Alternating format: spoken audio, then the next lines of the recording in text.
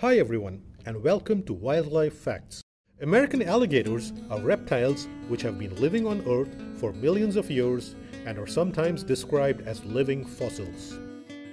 American alligators live in southeastern areas of the United States such as Florida and Louisiana, hometown of Johnny Depp and Megan Fox. The alligator became the official state reptile of Florida in 1987. Like other reptiles, alligators are cold-blooded.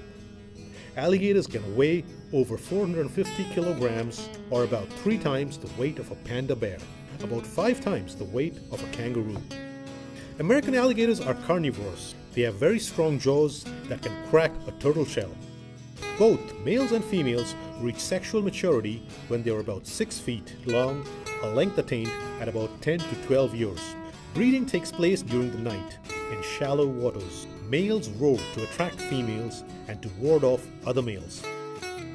Guys, seriously, don't try this at home. Roaring at a female can earn you slaps, punches, or even a bullet.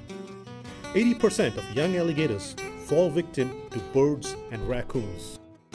Alligators are capable of killing humans, but are generally wary enough not to see them as a potential prey.